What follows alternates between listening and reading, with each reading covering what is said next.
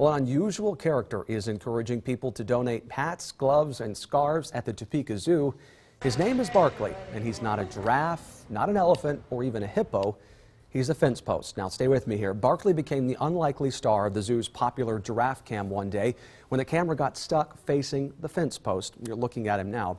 People watching the live stream started talking about the fence post and even gave him the name, and that's when they called him Barkley. One person even suggested that Barkley the fence post needed winter clothes.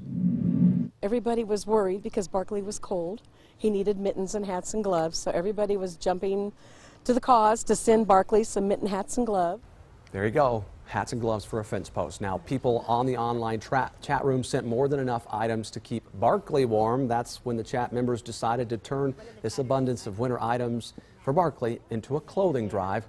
They'll give the hats, scarves, and gloves to local kids in need. I hear fence posts don't need them all that much. You can drop off donations if you want to help out at the Topeka Zoo for the next couple of weeks.